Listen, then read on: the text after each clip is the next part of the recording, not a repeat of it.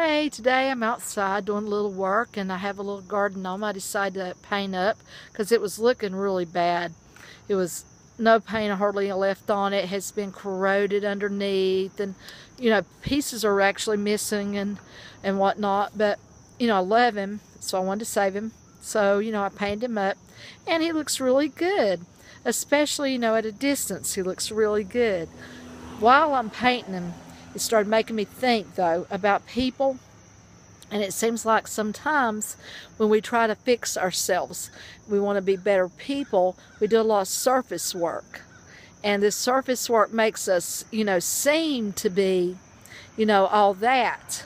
And unfortunately, it's just surface.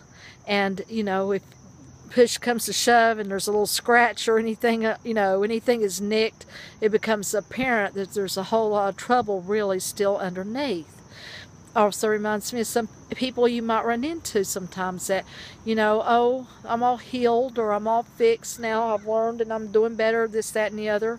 And again, it looks right, seems right, but when you get close and you look really up close, you might realize if you scratch the surface that again there's a whole lot of corruptness, you might say, for lack of a better term, underneath.